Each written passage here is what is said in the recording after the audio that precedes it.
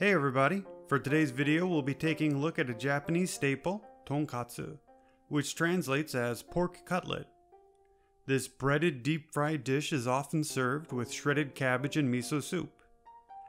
You usually have a choice of hire or rose, the first being a lean pork fillet, while the rose is a slightly fatter pork loin cut.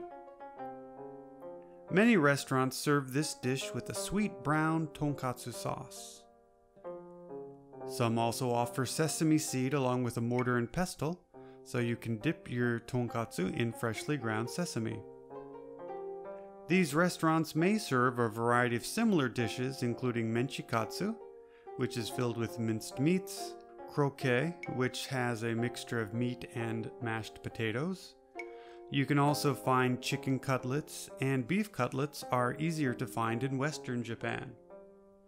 Both tonkatsu and hamukatsu can be found in convenience stores across the country for a bite on the go. Make sure to give tonkatsu a shot for a real taste of Japan. Thanks for watching.